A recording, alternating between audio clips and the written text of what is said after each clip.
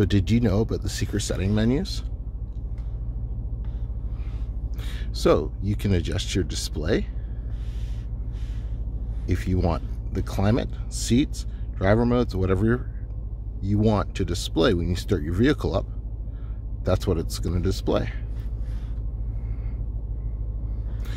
If you go to climate, you can turn your auto windshield heater on, rear defroster on auto blind, or for your airflow, you can have soft and quiet, balanced to comfort, or powerful and fast.